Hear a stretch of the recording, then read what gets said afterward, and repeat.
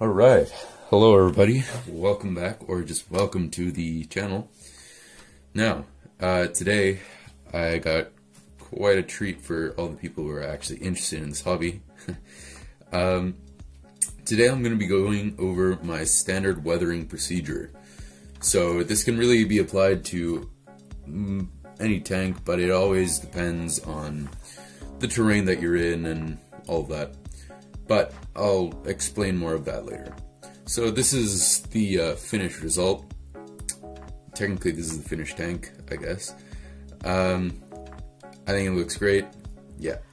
So this is going to be a very compact and unfortunately quite long video, but I think it's going to be very worth it in the end. It was a very fun and rewarding process, in my opinion. And yeah. And also, I know I said I would only do this, painting this tank in 3 parts, but it did occur to me that I completely forgot to mention that there's another step after this, which is adding, making and adding all the equipment and kind of spicing up the tank. So I am going to be doing another video on this tank. But I guess this is it for the painting, technically, so I'll leave it at that. So anyways, yeah, I hope you enjoy the video, and yeah. So the first thing that I'm doing here, I have some burnt sienna, or burnt umber, or some kind of like lightish, or like middle tone brown, whatever you want to use. And I have some white spirit here, yeah. And the first thing we're gonna want to do is create sort of a filter to go over pretty much the whole model to kind of blend all of the effects together, or to blend like the camouflage and all of that. So yeah, I'm gonna do that. Now, if you watch the other videos, you'll remember me saying a lot to try and avoid the paint pooling.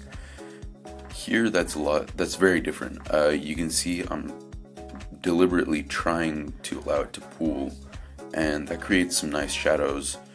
And you do, especially on those wheels there, you do want to kind of dab over it with a paper towel to remove it on all of the protruding surfaces, because then, you know, you wouldn't have shadows on those necessarily. So yeah, just keep that in mind. And generally this is pretty simple and pretty easy to do. You just do it over the whole model, and how much you apply really depends on how dark you want it or how light you want it, you know, that kind of stuff. Okay, so this next part, this is quite a nice part. It adds some very nice color variation to the model. The previous filter doesn't have to be 100% dry. I mean, it's pretty much dry already, but you know, in some of the areas where it pooled, it's not completely dry. So what you're gonna want to do is, you have some of these, you can see some random colors of the oil paints here. We have yellow, white, blue, green, and the burnt umber. Now, you can use any color you want, really. It really depends on how light you want your model to be, or how dark you want it to be. And you just dip your brush, a very thin brush, into some of the white spirit, and you take your first color, doesn't really matter which, and all you do is you simply go over it, add some dots here and there of the color, and you really my advice is to work in small sections at a time, because then you can keep your focus a bit better, and it's a bit easier, really, to kind of keep track of where you've been and where you have to go. So you just kind of continue doing that with all of the colors that you want, and yeah, so I'll show you guys once I've done that. Okay, so now as you can see, I've applied yellow, white, blue, and green oil paints, oil dots on the thing. Don't worry, we're not going to keep it like this, otherwise it would look horrible. What we are going to do is we're going to take our flat brush here, dip it in some white spirit, take most of it off on a paper towel, and then on these sloped surfaces, we're going to do vertical motions, so up and down. Same goes for these that go straight down, these what do you call them? The flat downward surfaces. I'm sorry, it's kind of early in the morning right now. And then on these flat surfaces here, we're gonna do more kind of stippling motions. Yeah, and the idea is to take away most of the color. It's going to be a very, very subtle effect, but it's going to be quite nice. Okay, right off the bat, I'm just going to say, be careful with the blue and green. As you can see, for me, it was super overpowering, and I had to use a paper towel to dab some of it away. So either do that, or just do less of the blue-green colors. It really doesn't matter, just as long as you remove most of the color. While I am here, I also do want to mention, because this video is so compact, if there are any techniques you guys want me to go over in future videos in much more depth, make sure to just kind of tell me in the comments, or let me know personally if you do know me personally, and I'd be happy to do that. You know, more video ideas, let's go. So yeah.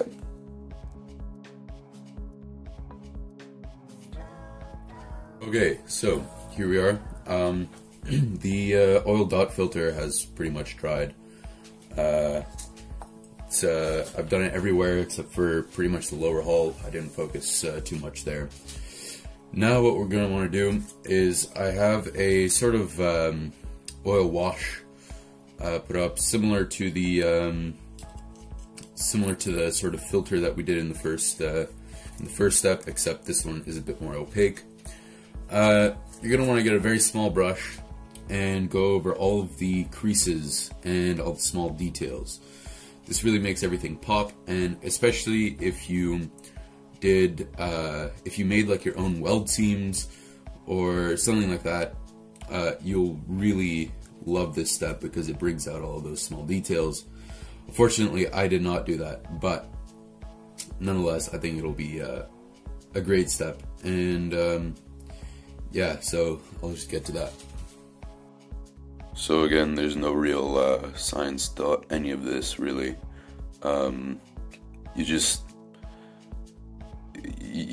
You kind of want to focus it more in the areas of the cracks and crevices and just all of the details, you know, rivets as well.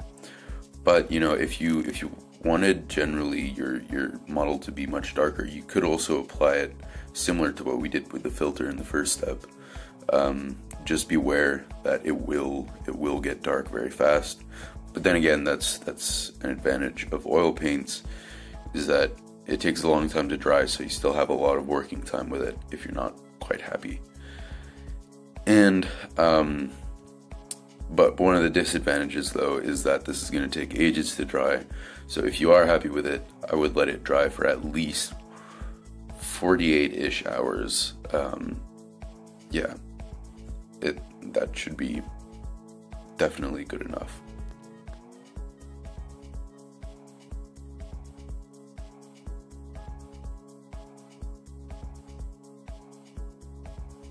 So, through the magic of editing, we are now 2 days further. It is now Tuesday. I filmed on Sunday. So, this next part is kind of an interesting part, and it's nice, but only if it's done well. And this is we're gonna be enhancing some of the chips that we did in the last video or videos. We're going to be enhancing some of the hairspray chips by coming in and filling it, using the hairspray chips as a sort of guideline to put in some steel chips. So I have sort of like a dark steel color right here, which I believe is, yeah, it's light gray mixed with a few drops of black. Very simple. Yeah, so I'll just show you guys how I do that.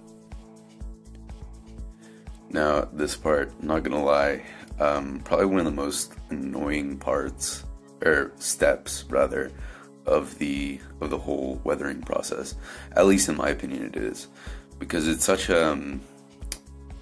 it's really a step that requires like 100% of your attention. Because usually I like to listen to a podcast or watch a movie or whatever while I'm working on my models, but you really can't do that with this because you need your full attention, and it's hard to keep that focus for sometimes hours at a time. If I remember correctly, this took me about an evening to complete, so probably around like 4 hours or so. What I like to think of though is while I'm doing it, I like to think of each different plate, armor plate, as being its own model, so treat it with your full respect and attention.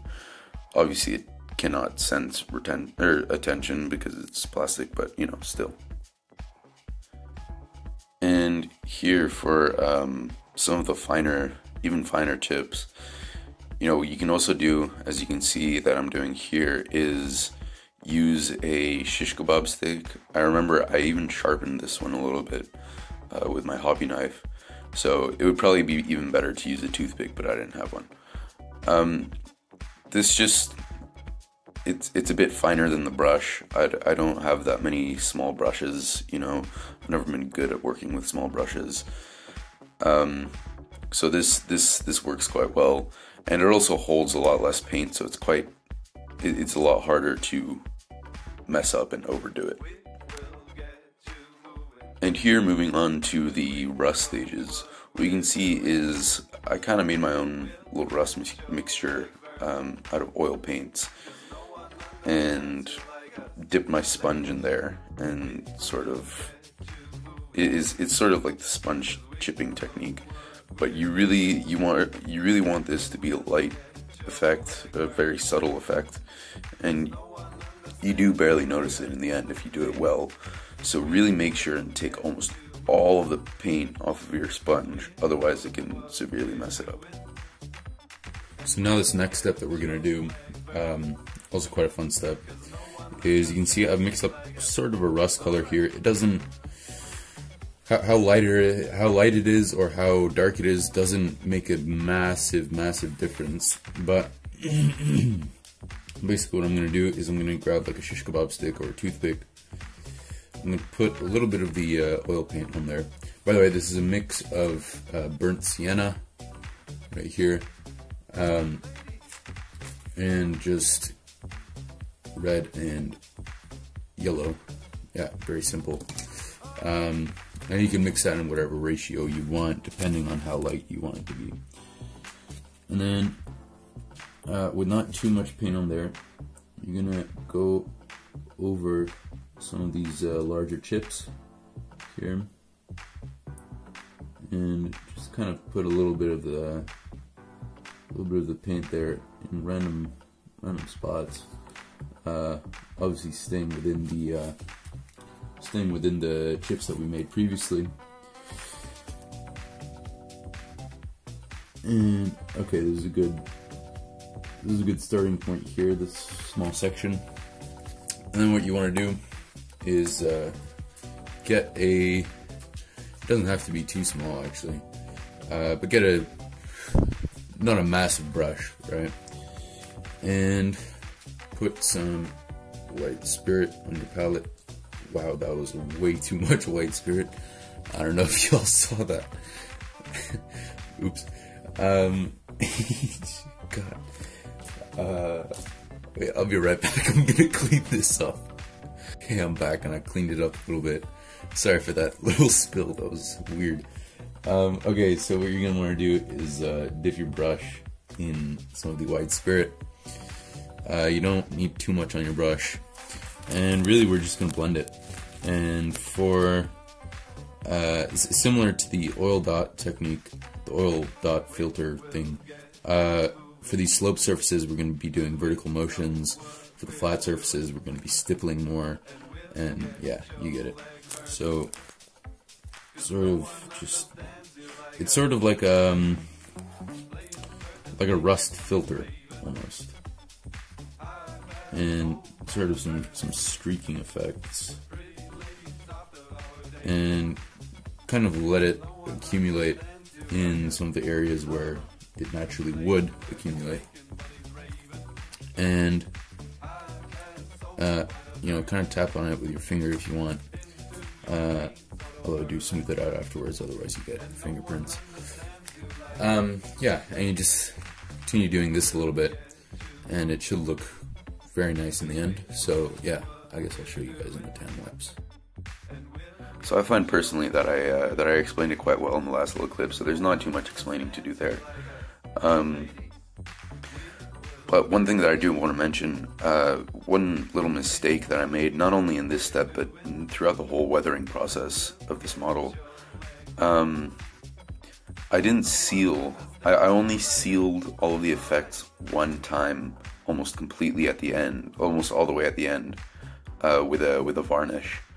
I would recommend that you seal it after every like oil step, or every other oil stage, maybe, because it's what I did notice is that as we went along adding more oil effects, which of course you need white spirit to use, the previous effects got a lot more subtle, and a lot of the hard work that we had put in, that I had put in, sorry, was being lost, and yeah, it kind of sucked, but oh well.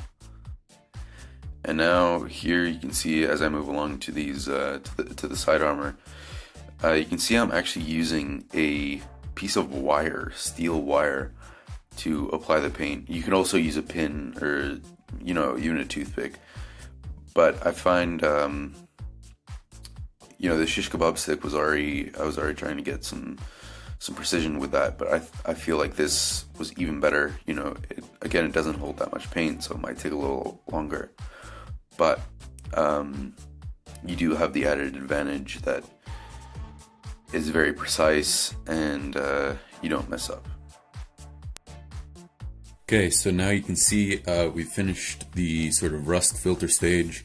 I think it's looking very nice. Now the next part that we're going to do, which involves mainly acrylic paints actually, is we're going to be painting the exhaust here and the impact craters. Yeah,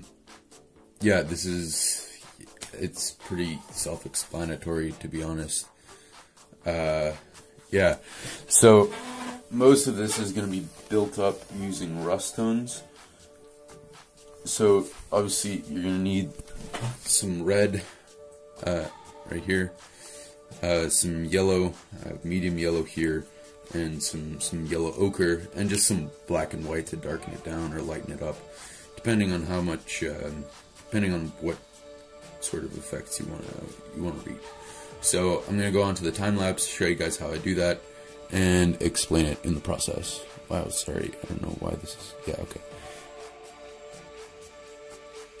So you can see the ratios with paint, I didn't really pay attention to those. It was just to my liking, you know. I did mix it in with some of my own pigments, which weren't actually pigments, it was just sort of ground up sand. But that does allow us to build up some texture. So you can see I'm starting out with some lighter tones, and then eventually I build some darker tones over that with the sponge. Yeah, I'm sure there's better videos out there explaining this, but yeah, again, maybe I'll explain it a bit better in a future video. Now onto these impact craters. You can see again building up rust tones, and for the crater itself, I actually ended up building it mainly up from oil paints, just so that I could get some streaking effects. And I couldn't get a clip of it, unfortunately, but later on I also went around on the side and created some steel chips to sort of simulate some of the hot metal that had like spread around. Oh yeah, you can see it here. Yeah. So yeah.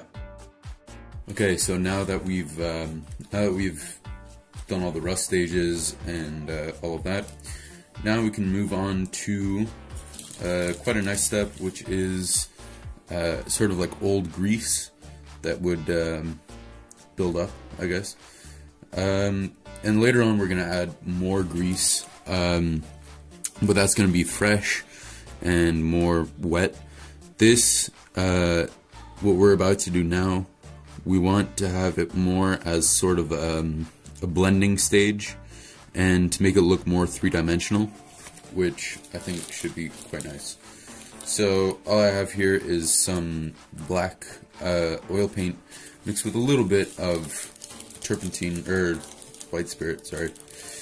And I'm going to take a pinch of my pigment and put it in there. This adds a little bit of texture. Not that grease has a ton of texture, but this is going to be sort of like grease mixed with dirt and grime and all of that. So you really just want to mix it in, and it gives you sort of this nice brown black color, which is really what we're looking for. And you can always darken it down with more black, or you lighten it up by adding more pigments, or adding more, or adding period, adding brown paint. So then we sort of go around the edges, and you don't need to be too careful with it, don't worry. Oh, this is out of frame for you guys. Oops, sorry. So you just sort of put it around the edges of the engine, and later on we're also going to be doing it around areas where the crew would grease places up, like doors and stuff like that.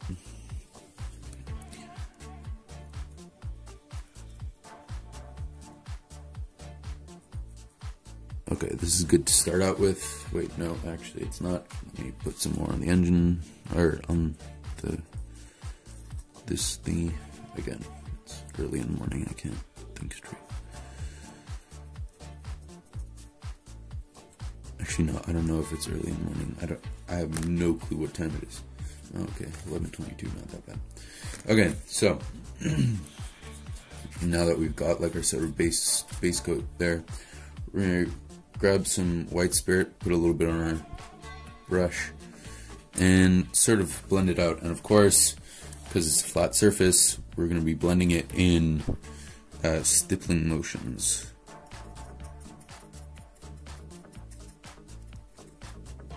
This gets rid of a lot of the color, I know, but it blends it very nicely. And you can always build it up in layers, you know. And yeah, so that's quite nice. Wait, I'm just gonna push some of this over to the edge. The nice thing about oil paints is that, I mean, obviously it sucks because you have to wait ages for it to dry, but it's also great because you know, you can work with it for a while. So that's great. So yeah, this is it, really. Okay, now in this clip you can see I'm sort of starting the mud and dirt effects, and what I'm doing here is using a mixture similar to the old grease stains that we just did, and I'm just sort of streaking them down on the lower hull.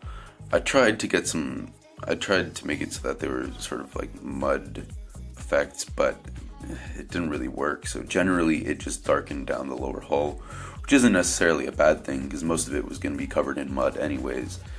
But yeah, but I did apply this effect on some of the other sloped and like downward surfaces in the end, just to build up some of the grime effects, and it wasn't that bad. It was, in the end, it was a decent effect. but maybe use a bit less on the lower hull just so that you can actually get streaking effects, which, you know, is a bit nicer. You can see I'm just doing the same thing on the other side here.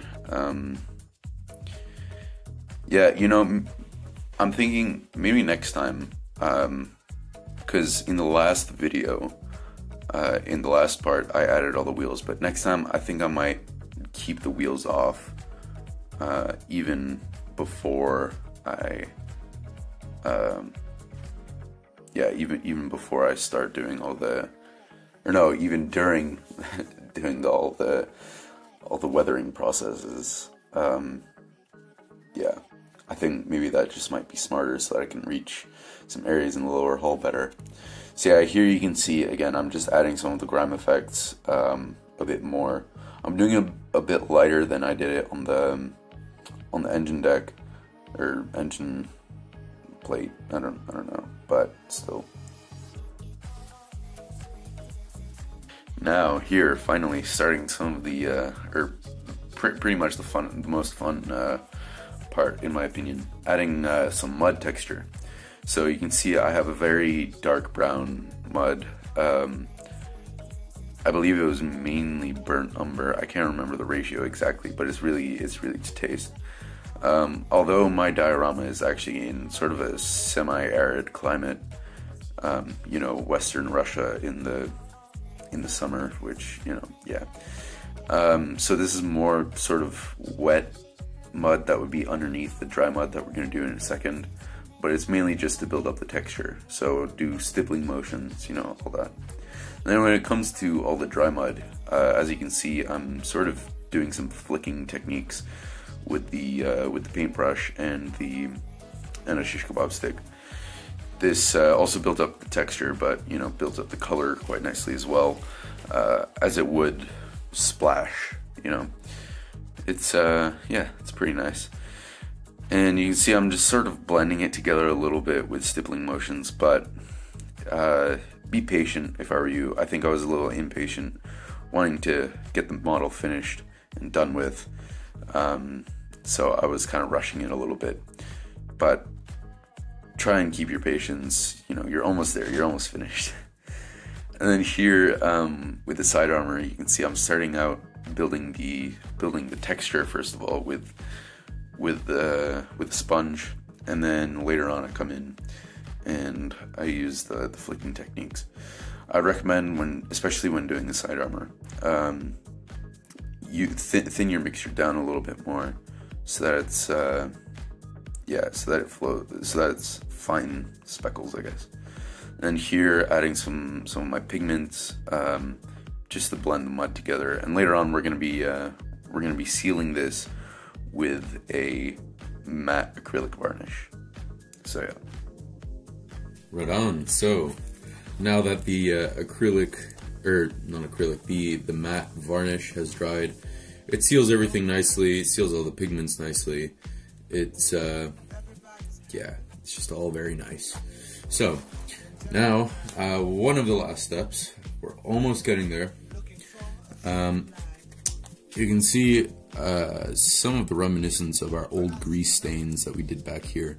Those were sort of the dried grease stains. What we're going to be doing now is we're going to be going back with some fresh grease and adding it very, very gently, very lightly. Yeah, that just, it simulates dry or fresh grease. It's pretty simple, like grease and oil. So how I made it here, you can see it, sort of this stuff. It is one part black, just straight up black, to 7 parts of this, by the way, acrylic color, but to 7 parts of this stuff, which is Vallejo's water texture, also acrylic, and you just mix it up. It doesn't have to be a perfect mix. And I like to apply it with a shish kebab stick just because it allows me to have a little more control, and because the shish kebab sticks also holds a bit less, it's much harder to overdo it, if you know what I mean. So we go all of the areas where the crew would grease it up, and again, we need to be very light with it. It's, especially if you're doing it with a brush, it can be very easy to overdo it.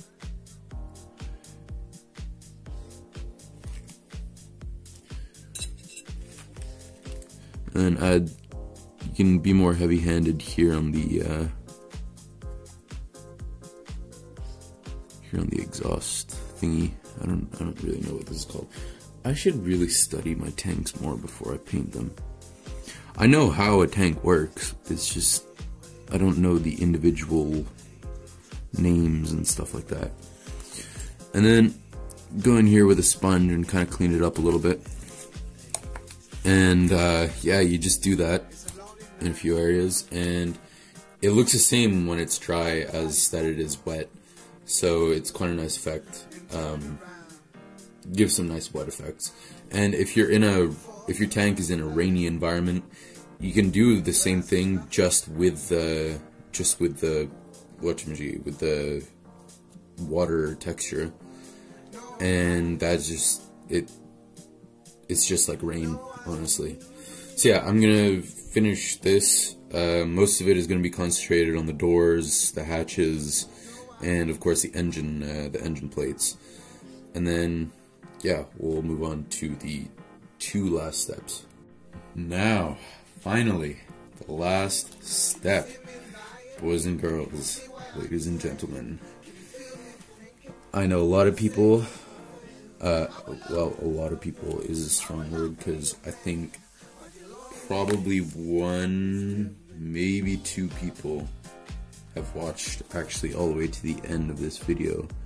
And if you have, thank you very much. I really appreciate that. Okay, so last step, soft pencil. Very, very, very, very, very soft pencil. I have an HB pencil, I believe this is.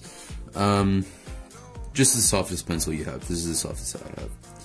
And what you want to do is on all of the edges, you just want to lightly go over it with the pencil. This adds a nice metallic look to it, and I find that it really increases the I don't even know if this is a word, but like the believability that it's an actual metal structure and not made of plastic. It doesn't really matter if there's chips or not. These are like, I guess this is creating super fine chips. But yeah. Okay, so I'm just gonna finish that really, and it's super simple, just on all of the exposed edges. That's all really. So yeah. Okay, finally, we're finished. Sort of. Yeah. Personally, I'm pretty happy with it. I haven't really in the past ever produced weathering techniques like this or painting techniques, so I'm pretty happy with it. And I think maybe this even marks my transition from beginner into semi-experienced. I don't know. But in any case, it was really fun to build most of the time. And there were some issues here and there. I did make some mistakes, but overall, I'm pretty happy with the result.